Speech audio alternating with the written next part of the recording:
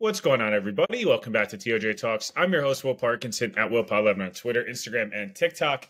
Another episode here today on the feed. It's a Thursday afternoon. The Jets just re-signed Ashtyn Davis, joined by the legend himself, Rich Cimini. Rich, how we doing today?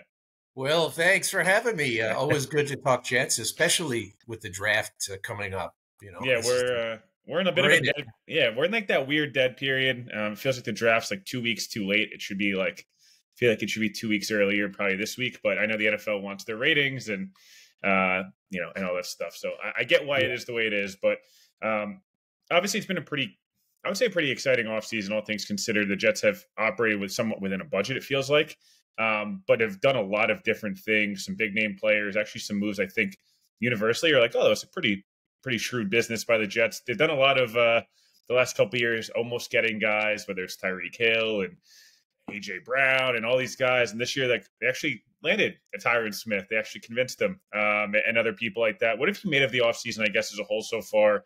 The first, I guess, 4 or 5 weeks here of free agency and in the trade market.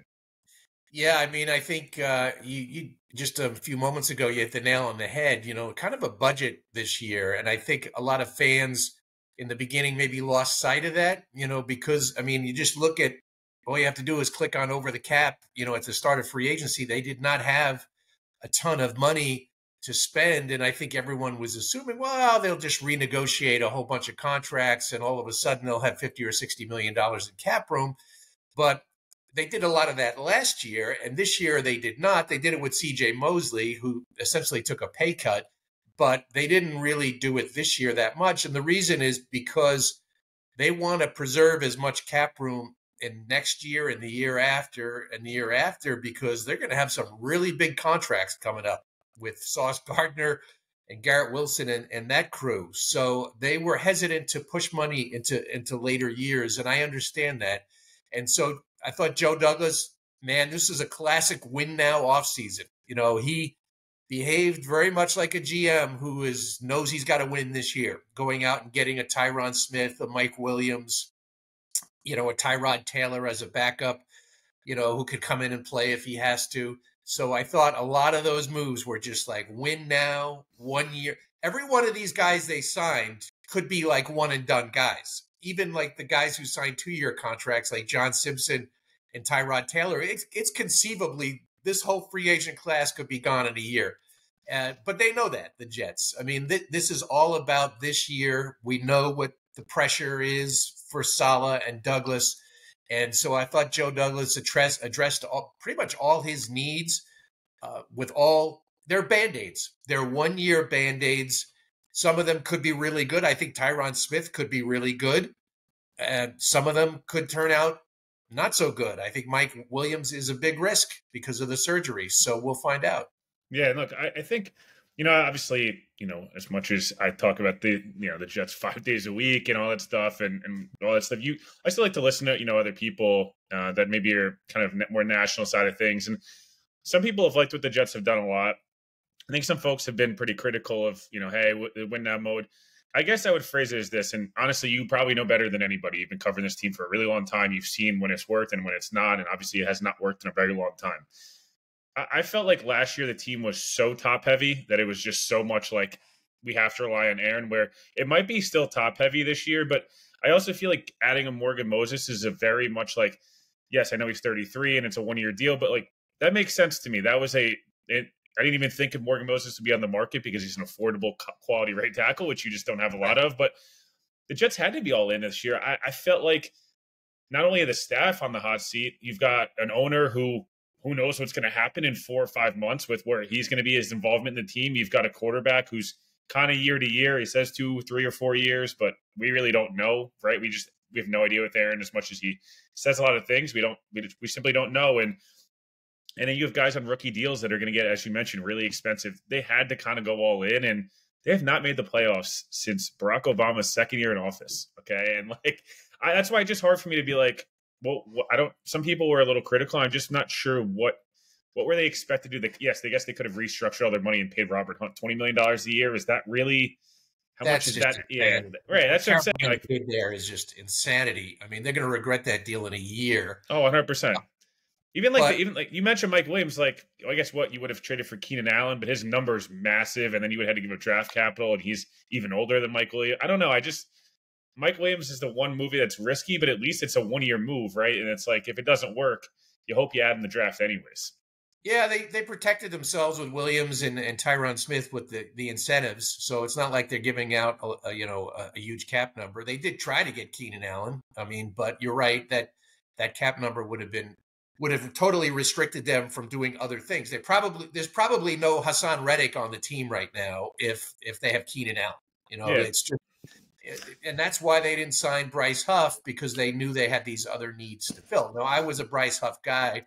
I thought they should have re-signed him. I actually think they upgraded the position with Reddick. He is a better football player like right now than Huff is. And we all know this is all about right now. And you listed a whole bunch of really good reasons why it's right now, a win now. But the main reason is number 8. Aaron Rodgers is 40 years old, and like we don't know if he'll be around next year. He'll play another year. He says whatever, but I mean, it's year to year with him. That is reason number 1 to go all in right now. So I have no problem with that philosophy. Yeah, you mentioned Reddick. He's a guy that I think he's I'm trying to think if I can phrase this. If you don't watch every other team, and I'm not blaming people. A lot of people watch their team and they watch the 4, 8, and Monday night games. Like that's what people do, and that's totally fair. The Jets were on prime time a lot this year, and which was awesome. Reddick's a really, really damn good football player. Like I think you'd struggle to find more than 8 or 9 guys at the edge position that are better than Reddick is right now and more productive. And I think that's probably a high number. Can you kind of give me, I guess, your opinion on how like a 2026 third round pick, like why not 2025? Bill Barnwell's talked about how he thinks it's because the Jets are going to trade up. I've mentioned the Jets trading up, and I want to get to that at some point, but it feels like there's no way he plays 67.5% of the snaps because the Jets played nobody that much. No, so it kind of just feels like it's a 2026 third for a 1-year deal for a guy who should get you 12 to 14 sacks. Yeah, I agree. He's a really good player. I'm curious to see how the Jets use him. The Jets are strictly a 4-3 team. You saw the Eagles use him. I mean, he's listed as linebacker with the Eagles. They're like a 3-4. I watched a lot of tape on him. He's a stand-up guy, but he could be a stand-up end for the Jets in a 4-3. Jermaine Johnson basically was that last year. He played out of the 2-point stance a lot last year, and he did well. And Reddick is one of the best pass rushers in the league over the last 4 years. It's documented. Now, he did have a slip last year if you look very closely at his pass rushing metrics like pressure and sack percentage, they took a pretty big dive last season. I mean, he still had 11 sacks, which is very good. But I don't know if that's scheme related. Obviously, the Eagles had a lot of issues last year, changing coordinators in the middle of the year. So I'm not sure if that was a factor. But look, that's an upgrade, in my opinion. I don't think he'll hit that playing time threshold. So it'll be a 3 in a couple of years down the road. So I thought that was a good trade for the Jets. And yeah, I mean, I wrote this the other day. They have 8 former first-round picks on defense, which is the most in the league. And if you count Reddick as a defensive lineman, they have 6 on the defensive line, which is really unusual. Now, Saleh had that in San Francisco in 2020. He had 6 defensive linemen, former first-round picks. You just don't see it that often in the NFL. Yeah, it's in a league that is, is offense. The Jets, of course, have a million people on defense. Funny tidbit, obviously, while we're recording here, the Mets are. I'm not a Mets fan, but they're playing the Braves, and Luis Guillorme is pitching for the Braves right now because the Mets are blowing them out. He's given up 5 runs in the last third of an inning. Oh, I haven't checked in on that. Yeah, I know rain delay earlier, but I just saw Luis Guillorme pitching. I was like, you mean the Mets infielder? I was like, oh, I didn't even realize he was on the Braves, let alone pitching for the Braves. But obviously, Ashtyn Davis resigned, an hour or two ago. I like Ashtyn Davis. I feel like I've been much higher on him than most people, especially early on. I felt like it took him a while at Cal. He's such a naturally gifted athlete. And I felt like he always found himself around the football. Even like 2 years ago when I don't think he was very good. He picked off Tua a few times. It felt like he's always around the ball. And then he had the Cleveland game. Again, he played 1 defensive snap, found himself with an interception. I don't know what it is. There's certain guys that just find the football. I don't know how to explain it. if Sauce Gardner had Ashtyn Davis's interception numbers, we probably would be people would stop hating on him maybe so much. But I guess what do you make? Yeah, literally. What do you make of Ashtyn? Coming back, it felt like I think you mentioned this, and a couple folks have mentioned this. He wanted to go start somewhere. I guess he has the opportunity to do so here with Whitehead leaving, but Chuck Clark they seem to value. What do you make of the safety position as a whole? Yeah, I mean, I still think they need someone there. I mean, it's I like the move bringing back Ashtyn Davis. He's a good chess piece. You can move him around when they play three safeties, which they do a lot. He's like the third safety. He can come down in the box. He can play deep.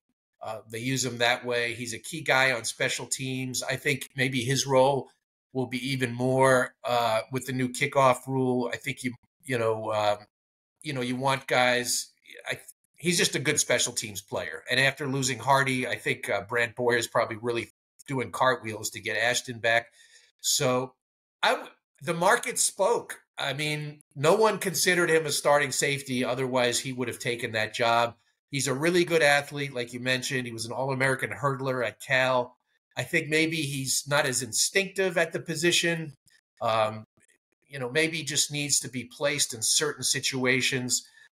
So could he push Chuck Clark for a starting job? Yeah, I would expect him to push him. I expect the competition there along with Tony Adams. But, it's a good – I know Saleh at the owners' meetings in Orlando, I mean, Saleh was really, pretty much praying for Ashtyn Davis to return. So I know Saleh is happy about this, and it's a good move. I'm sure it's a one-year contract probably for something under $2 million. Yeah, I was going to say it's probably one for 1.5, $2 million. You tweeted out the list a few moments ago of kind of the remaining people. Hardy was the guy that I felt like he actually got less than I know the new rules kind of probably screwed him a little bit, but based on what some of these other special teams guys that have had similar type of careers as him got significantly more money. And it was interesting. I think he signed too late. I wonder if the rule change happened. If he signed before the rule change, if anything would have maybe changed in terms of what he got. I think he got one for like 1.5, right? Or something. Yeah, I think it was 1 for 1.4 or maybe 1.5 and maybe half of that or 3/4 of that guaranteed. I thought he would get a little bit more. I mean, he did break through last year. He had 2 years ago, the Pro Bowl year. Then he was injured this year. He had that torn hamstring, which had required surgery. I like Justin. I thought the Jets should have brought him back. But they have Irv Charles, who came in, last year, undrafted guy, after a year on the practice squad and comes in and he did a really good job as a gunner. I think in his first game on his first punt, he caused a fumble against Denver, which was a big play early in that game. So I think they saw him as their new Justin Hardy, a younger, cheaper Justin Hardy. Yeah, no, it makes a ton of sense. Would you expect really anything the rest of? I think it's probably going to be quiet now. I would assume until the draft, then we get into that like June period where if a Bakhtiari is an option, that's when that type of stuff will happen. There's no way he's reporting for voluntary workouts at this point in his career. Maybe it's a veteran running back. You mentioned safeties in their spot. Do you really expect anything else to happen? I guess Connor McGovern's the name out there. Obviously, ended up getting hurt last year. Back then, there's no chance he's coming back. I don't know why people keep asking me about this. I don't think that's going to happen. That's been done since probably 2 years ago. What else? Do you see anything else happen? I guess McGovern is really the only one, right? And then maybe some of the veteran, 1 year guys in June. They will sign a veteran running back. You can count on that. I'm just not sure when it'll be. I don't think they'll draft one. They have Izzy in the pipeline. They're going to have to address, they're going to have to get another safety, whether it's a veteran guy or whether they draft one. My hunch is they probably draft one in the 3rd or 4th round, something like that. McGovern, I think, is a real possibility coming back. I think that would be a really good move to bring him back. I mean, Tippmann, Tippmann did okay last year, but let's not call him Mike Webster just yet. He's got a ways to go, and he's kind of the young pup on that offensive line. He's surrounded by a really veteran group right now. So, and he really are as good as your center. So they got to get Tippmann really playing at a high level this year. But I think McGovern would be a really good guy to bring it back as a backup. Obviously, the rest of the league does not see him as a starter. Otherwise, he'd be signed somewhere. And then, at tackle, they're going to have to do something that could be post-draft. with Bakhtiari, wouldn't be surprised if it was like August or something like that. Yeah, When report July 26th, and he's in camp July, July 30th. yeah, or they may not Yeah, even, if they draft a tackle at 10, I don't think they'll go out and get a veteran then. I mean, because, how many tackles are you going to have? Are they going to have Carter Warren on the team? I think Max Mitchell is probably, roster spot is in jeopardy this year. So, especially if they draft someone. So, if they draft someone at 10, then I don't think they'll go out and get a veteran. Do you buy the Carter Warren hype? I thought he did okay last year. Now I'm looking at all the statistics. I should probably go back and just like watch more tape, but no. Like hype from who? Like hype from the fans or hype from the? I just feel like we've heard so much. Oh, Carter Warren, like we love Carter Warren. Players so much that you just have to take it with a grain of salt. If the Jets thought Carter Warren could be their opening day starter, they wouldn't have gone out and got Morgan Moses. Yes. So now could Carter Warren be their starter next year in 25? Yeah, he could be then, but they didn't want to take the chance on starting him this year. And I think they're in win now mode. And it's kind of a shame because, those are the kind of draft picks you have to play. I mean, he was a 4th round pick. You expect a 4th rounder to have a pretty good chance of being a starter for you someday. He got a lot of playing time last year. I think he played 300 snaps or so. And so those are where where Joe Douglas has failed, is those middle round picks. Where are those guys playing? Now, they did hit Michael Carter, great pick, 5th round, right? With Michael Carter, 5th round. Michael they Carter went back to back. They went back to back, yeah. Yeah, the Michael Carter draft back to back. So one of them worked out really well. That's probably Joe Douglas's best draft pick after the 1st round was Michael Carter. But they need more of those guys. Carter Warren should be starting this year, but he's not because they're impatient and they got to win now. So they go out and get a Morgan Moses. Yeah, look, I thought last year he was pro ready coming out in terms of like he was much further along. I thought in terms of where Max Mitchell was coming out of the draft, and I thought did Warren get hurt at the end of last year? If I'm making that, I don't know. He did miss a lot of. He did miss a lot of. That was disappointing. You wanted to see like, is this guy legit good, or is it like he was good in college and got hurt? And that was a thing in college too, right? Like that's why he was a 4th round pick. He got hurt. That's part of what happens with some of these guys. Yeah, he missed OTAs. Then he came to training camp. I remember he came in for Becton in the Hall of Fame game, and he did a couple of good things. And I thought, that's interesting. But then he got hurt again. He missed the whole summer, and he was way behind.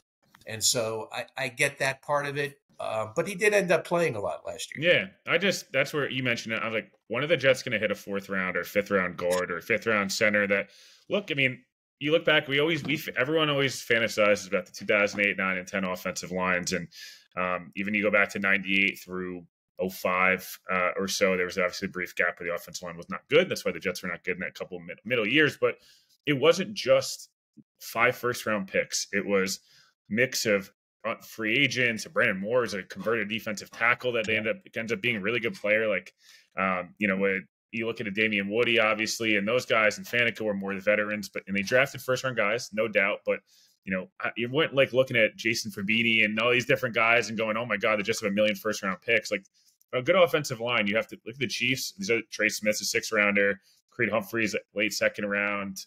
Obviously, they signed Thuney, and they've plug and play tackles. So my point is, as you agree, like as you mentioned, hitting on a receiver, hitting on a guard, hitting on these guys in rounds 4, 5, and 6, a running back, makes it so you don't have to go pay these guys and spend premium capital. And I want to talk about the draft quickly before we wrap here. You mentioned you're gonna have some stuff coming out with Bowers versus offensive line, pass catch. Obviously, I'm fully in the camp of, and again, I don't know how realistic this is. Sometimes you hear stuff and you go, "Oh, that's exciting," and other times you're like, I think the Jets would love to trade back. I understand that. But I also think this is a draft where you could get really aggressive and say picks 4, 5, 7, and 8 are all probably for sale. And if we really want to go get one of these superstar receivers, like we can go do it if we want to. Are you more in that camp? Or are you kind of like stay put at 10? Are you a trade back? Like, I feel like everyone has a different opinion on this, no matter who you talk to. Yeah. Well, Joe Douglas has never traded back in the 1st round. So he's only traded up. I came away from the owners' meetings in Orlando thinking definitely that the Jets wanted to trade down. That was the impression I got from talking to some people out there. But now I think really anything is on the table. Yeah, I could absolutely like Atlanta at number 8. To me, that's a prime spot. If you want to jump Chicago and go into number 8, you'd probably you'd have to give up maybe both fourth-round picks, but you'd be able to keep, based on the Jimmy Johnson chart, you give up 2 fourths to go up 2 spots, and you get Rome Odunze. And I think that would be a great move for the Jet offense to get that extra playmaker in there. Because Atlanta, they're going to pick a defensive player, and they can get the same guy. They don't give a shit whether they pick an 8, 9, 10, 11, 12. Yeah, like, it doesn't matter. In offense, Atlanta's going to take defense. They could move down a couple of spots, pick up a couple extra picks. I think that's a perfect spot for the Jets to go is number 8, assuming one of those receivers is still there. So I could definitely see that happening. Could they move up to try to get Joe Alt? I mean, then you're probably going to have to get ahead of Tennessee. So do you make a trade with the Giants? I mean, that's to go from 10 to 6, you're going to have to give up probably next year's 2 and maybe this year's 3. So then you're pretty much cleaning yourself out for Joe Alt, who's a terrific prospect, but that might be a little too rich for the Jets' blood. But I would watch that number 8 spot with Atlanta. And of course, so I think Joe Douglas, I think this is going to be an on-the-clock decision. If they're sitting at 8 and they think they can get up a couple of spots to get a Dunze, I think they might do it. Or if that doesn't work out and they're sitting at 10 and they can move back 2 or 3 spots and get an extra pick and still get a really good offensive lineman, I think they could do that too. I think from what I'm gathering, the fact that they only have 2 picks in the top 100, I think that's a source of concern for the Jets. I think they really like to get a 3rd pick in the top 100. Yeah, no, look, it makes sense. I think the Jets need to be. I feel like as soon as we expect probably the first 4 picks to be quarterbacks, or at least the first 3, potentially the first 4 or 5. Right. I've heard Arizona that wants to get out of that pick, and because they know they can move back and still get the exact same player at 6, for example, with the Giants, and they pick up an extra 1 or 2, whatever it is. Like they're in a regime where they're in year 2. They can there's no pressure. Plus, it's the Cardinals. I think the Chargers. Every impression I get from the Chargers is they need to accumulate picks. That roster is pretty bad outside of Justin Herbert. Now they've gotten rid of a lot of veterans. They're going to eventually dump Bosa and Mack, I'm sure, at the deadline. They're it's like Slater and obviously Herbert and a couple of other guys. And you're like, I don't know. This isn't such a great roster anymore. And we know Harbaugh loves to accumulate assets. Like, I don't know if the Jets will go up that far. Do I think if Marvin Harrison or one of these guys slips to 5 or 6 or 7, you start to have a really different conversation? Yeah, I do. But I agree with you. Like, I've made this argument a couple of times, and I think we had talked so much about how, and I think you would agree with this, I would assume. The Jets for so long, they've brought in these rookie quarterbacks with just utter shit around them, for lack of a better term. And if Rodgers only played a year and the Jets went pass catcher, well, next year, if another quarterback comes in, they're playing with Garrett Wilson, Breece Hall, and Rome Odunze, all under the age of 25. You're in a pretty good spot as a rookie quarterback, and or a younger, even a veteran stopgap guy. You're at least in a decent situation. I just think they're body short as a pass catcher, whether it's Bowers, Odunze, Brian Thomas, whatever it may be, or it's one of those top 2 guys. You mentioned Bowers. I have not, other than Zach Wilson, I feel like we have not seen this much like or dislike for a player. I don't know what it is with Bowers. I don't know if he's a tight end. People are still scarred. Is it Kyle Brady still haunting people? What's going on with that? The older Jet fans are scarred by Brady and Mitchell. The younger Jet fans, I think, see the position tight end and they're freaked out by that. So my position on it is I'm in the offensive tackle camp. I would take an offensive tackle over the tight end there. And as you mentioned, I have a story coming out on Saturday where I take a deep dive into this, the pros and cons of Brock Bowers. And he's a good player. He'll be a fun player to watch. I'm just not taking a tight end at 10 because, there's just the value for the position. Everyone wants – you're telling me he's going to be Travis Kelce? Then sure, I'm going to take him. But Travis Kelce is a unicorn. It's a once-in-a-generation type tight end. I think the Jets, first and foremost, have to fortify their offensive line to protect Aaron Rodgers. And everyone assumes that the guy they draft at 10, if it's a tackle, will be the backup. He'll be the sixth man and jump in if someone gets hurt. Well, who's to say that if the tackle you draft, if whether it's Fuaga or Fashanu, what if that guy can beat out Morgan Moses at right tackle? There's no law that says Morgan Moses has to be a starter. I mean, he's only making $5.5 million. He could be a swing tackle for you. In fact, when the Jets had him a few years ago, he started out as a swing tackle, and it only lasted about a quarter and a half because Becton got hurt in that Carolina game, and they had to put Moses in. He ended up being their best lineman that year. But let's say Fuaga comes in and he's a quick study and he really gets it. They could start him at right tackle. There's no law there that says you have to go with 2 33-year-olds. I would think Tyron Smith is probably pretty set at left tackle given his body of work, assuming he's healthy. So I'm in the tackle camp. I just think it's the best move for the Jets for now, for the future. And I think I think ultimately that would probably be what he does. I'd be a little bit surprised if they go with Brock Bowers. To me, could you imagine the fallout if Tyron Smith gets hurt again and they have to go through a year playing Carter Warren at left tackle or something?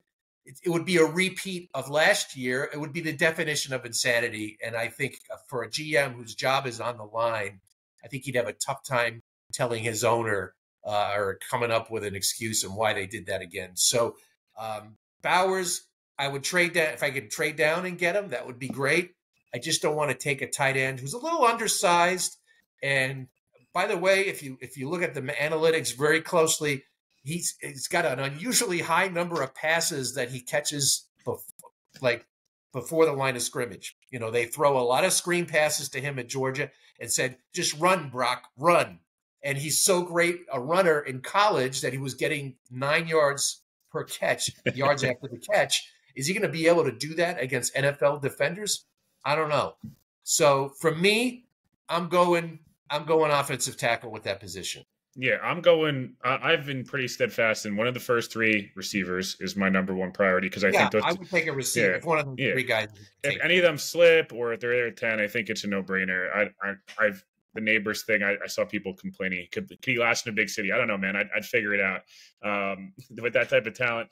Then I think, can you draft somebody?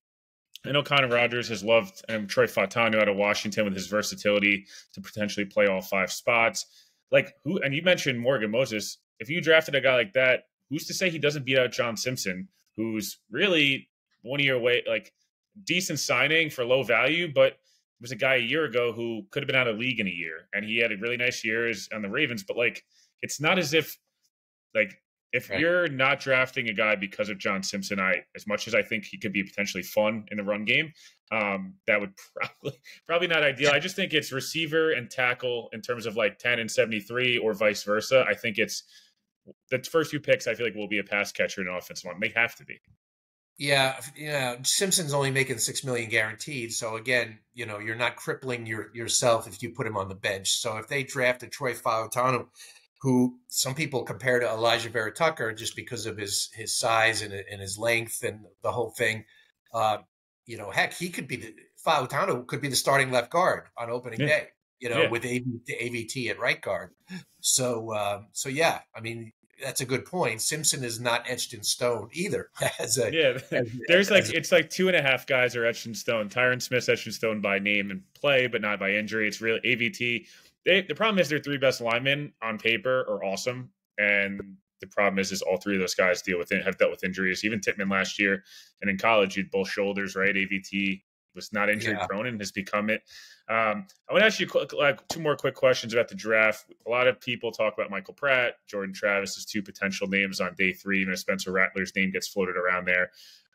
The only one of those guys I would take is Michael Pratt because the Jets have done way too much, as you know, of the high ceiling, risky quarterback, whether it's a developmental guy, whether it's a first round pick. It's always like, ooh, look at the traits. Like this guy could be this. Pratt is who he is. He's a 4-year starter. He's played in big time games.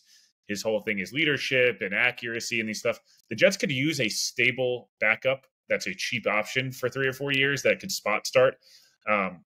Jordan Travis is a guy who, at least for me, the arm is not NFL caliber, and he's coming off a knee injury or a leg injury in which, like, I don't know if he'll ever play again. Like, I know he might play, but Right. I don't know like how effective. And then Rattler, I don't know. He's an undersized, big arm quarterback. I think I'm good on watching those for a Yeah. while. Do you have any read on? I know they've mentioned adding a third quarterback. Obviously, I don't want to talk about Zach. We've talked about it a million times. He's not going to be on the roster. What do you make of that? Well, Like Woody potential? Johnson said he was going to be on the I roster. know. Yeah, you should definitely take Woody at his word. He's definitely not a Yeah, politician either. no, that was just some posturing, the good old fashioned posturing there. But yeah, I mean, I think Rattler's probably a third round pick. I'd be a little surprised if the Jets took a quarterback in the third round. I think He's more one of those fours, right? Yeah, more 4 and later. They've done a lot of work on Pratt. Obviously, they had him in.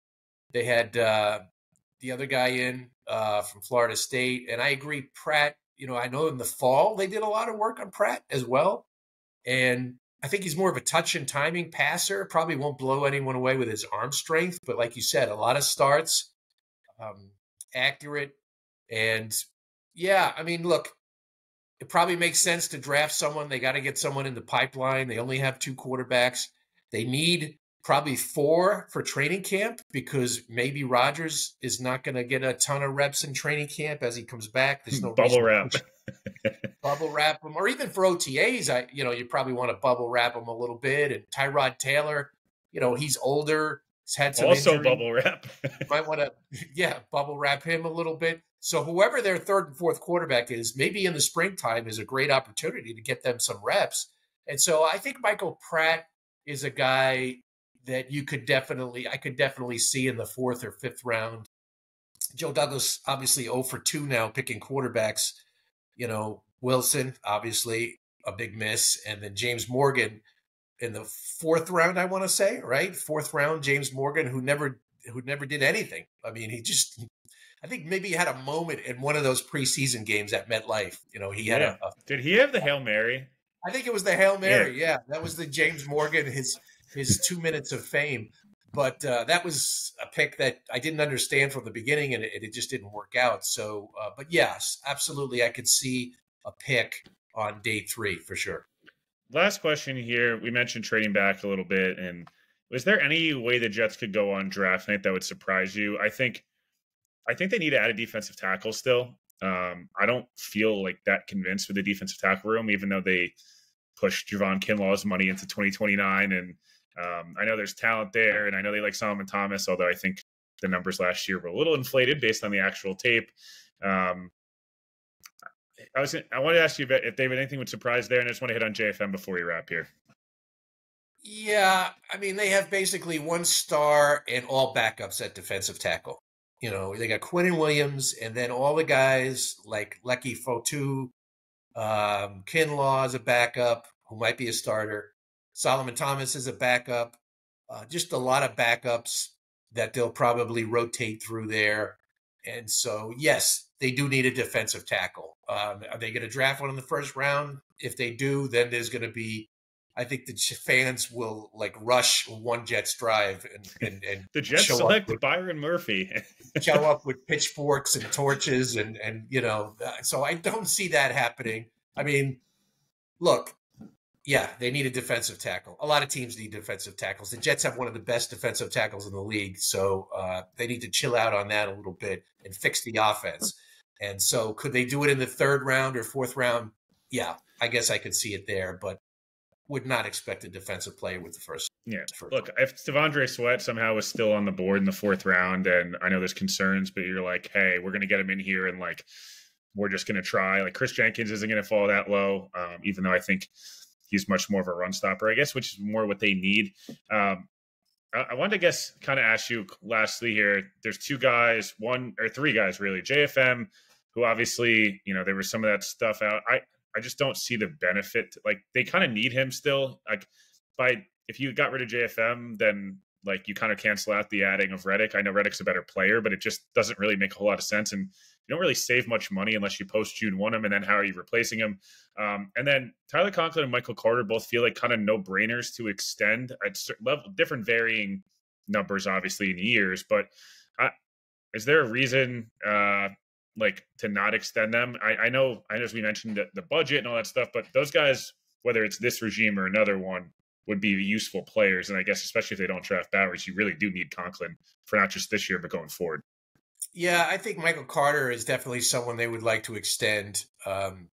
You saw was it Moore from Indianapolis got extended? Yeah, Moore, and then Johnson up in Buffalo, I think, as well. Yeah, he's a good player, and I think they came in at what is it, like $9 or $10 million a year or something like that. Yeah, I think Kenny Moore got 3 for 30, and I think Johnson got 3 for like 8.5 a year. So somewhere in that 8.5 to 10 a year. Kind of a financial ballpark you're looking. I think the Jets would like to do that with Michael Carter. I mean, he's been a really good player. I'd much rather extend Carter than Reed, by the way. Third contract, smaller corners. It does not usually go well. Yeah, I was hearing some smoke around that earlier. He changed agents, Reed, and I was hearing some smoke earlier in free agency that they might be talking about a deal, and it never really came to fruition. Carter is someone you'd like to keep, and then Conklin. Again, it'd be a third contract for him, and he's a good tight end. Not dynamic. Didn't score a touchdown last year. More of a possession guy. That would. I'm not so sure they're going to extend him. That might be a little. It might be a wait and see what happens this year and how. To me, he's like a two. Like you kind of extend him on basically what he's on now, and like you would add a year or two. I feel the same way with Reddick and all these guys. Like if you wanted to, I know there was some Schefter mentioned one report, then Rappaport mentioned something else, but like if you were to do something with Reddick, it's like maybe you tack on a year and try to I just don't know that you want to pay these guys 2, 3, 4 years down the line. I agree with you on Carter. Reed, I don't know. Even with Reed, it's like maybe you tack on a year. I just get nervous with like third contract, smaller corner. You're going to have to pay Sauce and Carter. You can't pay all three. You kind of have to choose at some point. You're obviously going to choose the two younger guys. You would hope. That would be the smart business move. And JFM is I know when the Reddick trade happened, I know that I think he's probably a little concerned, JFM, that he was going to get cut.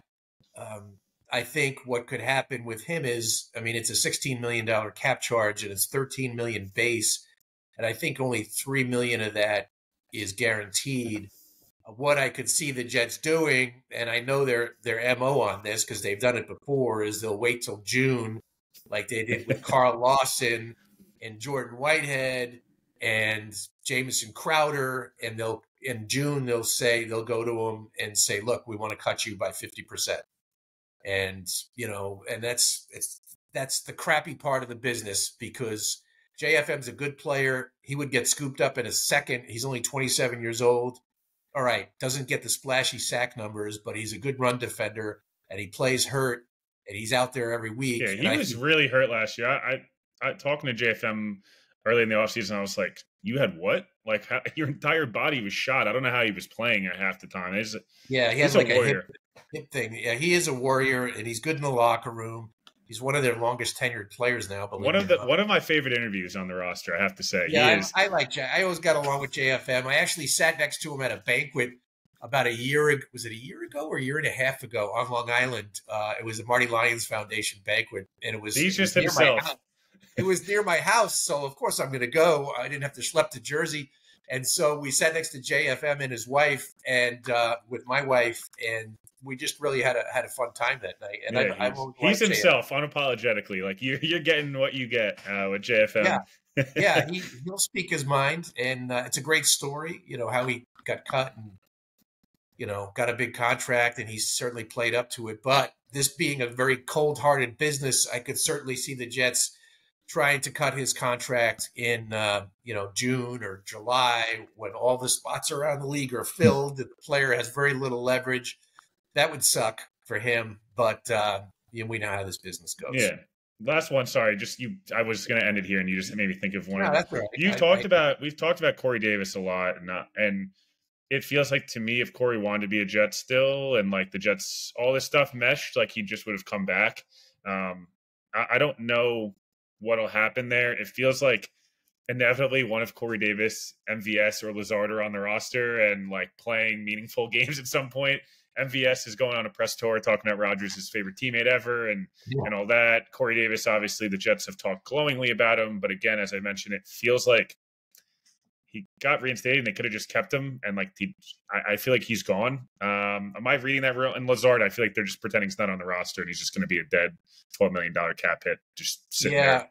You're not reading Corey wrong. I think from what I was told, and this was right around the time when he was reinstated, I think he wants to play somewhere closer to home, which is Nashville. So whether that's Tennessee or maybe Cincinnati or Carolina, the word I got was that the Jets would take him back to try to win a roster spot, but they think wants to play closer to home. I frankly don't know what all the fuss is about. I mean, he wasn't even a good player for the Jets. I mean, he's a good guy. He plays hurt. He wasn't even a good player for the Jets. They overpaid the fans hated him for 2-3 years, and then he was going to come back, and then it was. It's like absence to make the heart grow fonder. I guess it's one of those situations. He was not good, and if he came back, like, what would he be? Like, I think Lazard is probably better than Corey Davis. And Corey's not going to be a fifth receiver and play special teams at this point in his career. So I think the Corey Davis ship has sailed. Now watch, the Jets will announce in an hour that they've re-signed him. But I really would be very, very surprised if that happened. I think they'll go with Gibson as their third receiver and just try to rehabilitate Lazard. Key thing with Lazard, Sean Jefferson, getting him as receivers coach, I think the Jets are really hopeful that Jefferson will be able to connect better with the receivers than Zach Azzanni did last year. I don't think Azzanni was the most popular guy in the receiver room. And I think that offensive staff had a few guys, one of them still employed, a couple of the other ones are not, that I don't think were the players were the biggest fans of, I guess. Yeah, well, the offensive line coach, Keith Carr, obviously, I don't think Saleh wanted to pull the plug after a year. That's his guy. But Zach Azzanni bit the dust. And, from what I understand, a couple of players, maybe more than a couple, had issues with him. So I think the Jets are hoping that a more player-friendly coach like a Sean Jefferson could kind of bring it out of Lazard. He's never going to be a star, but the guy did have, and since Cleveland, he was 60, 80. He was 60, 80, and 8 the year before, 2 years ago. He can get you 600 yards, and 50 catches or something like that. So I don't think they're going to trash him just yet or throw him to the side, mostly because he probably would be by now if it wasn't for the $10 million guarantee. But right now they got to try to work with him because they don't have a whole lot of wide receivers on the roster. Zach Wilson is a blank. This upcoming, is he on an active roster? Connor Hughes came on 2 months ago and said Zach will not be on an active roster this year, and I posted it, and of course everyone got very upset about it. I don't know that that's as crazy of a take now that it's aged a little bit. Where's he ending up? Even in the spots that I thought, even at Kansas City, where it's like perfect, like just toss him behind Mahomes. You hope he never plays. Mahomes is never really hurt, and like all that stuff. Like even that's gone. Like I simply don't know at this point. Yeah, obviously he'll have to be for a 3. I do think he'll be on a training camp roster. Yeah, now, I just don't think an opening day. Oh, that could be a little. I mean, if he showed up in Kansas City, he'd obviously have to try to win the third job there behind Wentz. But I don't know where. I think the Jets will ultimately trade him for probably the most embarrassing trade the NFL has ever seen. They're going to have to eat the salary. They're going to have to, probably trade him for a 7th round pick in 2026, a conditional 7, and maybe attach something on it to get the team, maybe attach a 6 or a 7 to it to get the team to pay a little bit more of the salary. I think the ultimate day 3 of the draft is the pressure point there. If he's still on the roster after day 3, then it's like, they're going to have to cut him. He's not going to be on the team. And so I think it's conceivable that he could be out of football this year to start the year. I don't think he's locked in any. I mean, where would he be locked in? Like even some teams already have 3 quarterbacks. So it's a rather, I'm fascinated by it. I know it in the grand scheme of things, it's a small little thing because he's only a backup quarterback, and most Jet fans have moved on already. But considering his draft pedigree and what happened to him over the last couple of years, to me, it's a fascinating little thing that they can't get rid of this guy. And like, how much is it going to cost them to get rid of him? Woody Johnson does not want to pay that salary. So the Woody, I think he told everyone in the front office, you better get a trade for this guy because I don't want to pay the entire salary. So that's why the Jets are like exhausting. Joe Douglas is probably calling in every favor with every GM that he's had around the league just to try to get rid of this guy. It's one of the funniest. It's not funny, and obviously it sucks for everybody involved. It's like a stain on the Jets. It's a stain on Zach Wilson, all these different things. But it is. I remember we talked a year ago, I think, on this podcast, and I said they should trade him to Arizona for a 2025 4, and it can move up to a 2 or something like that. And like looking back, like, wow, I was really overshooting the moon there. This is we're looking at like flipping 256 for 255, and like it's tough.